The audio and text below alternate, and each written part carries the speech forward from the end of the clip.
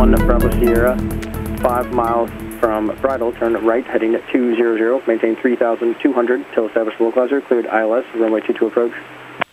Right, 200, 3,200 till established, cleared for the approach, Columbia 241 Bravo Sierra. Right, so I'm going to go ahead and push the approach button. Localizer is armed, glide slope is armed. And highways in the sky are active. We've got our localizer, 111.75 in green, that's active. This is our approach course. When you load the approach on a G1000, it will automatically do your final approach course. All right, localizer just about captured.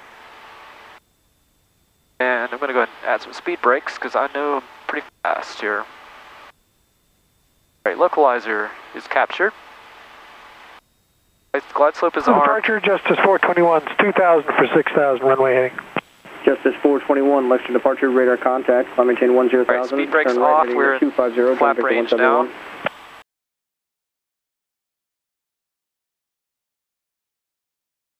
Right, same thing for the ILS as I did for the nav approach. I'm going to put flaps down about right here.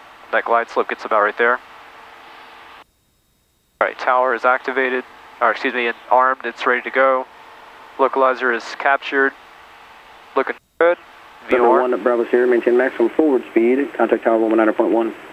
Max forward speed, contact tower 1 Bravo Sierra.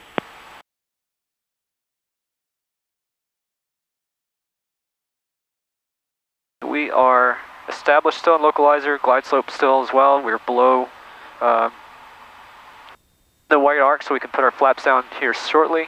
He asked us to maintain some speed here on final.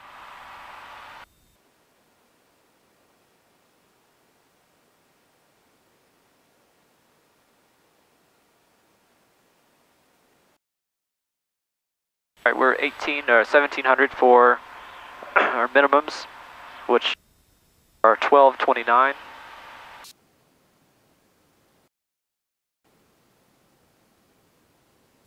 $500.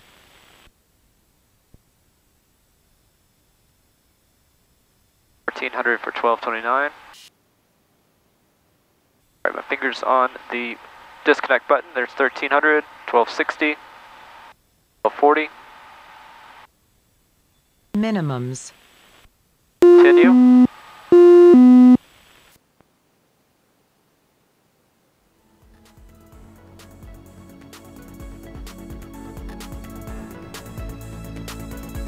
All right, there's touchdown.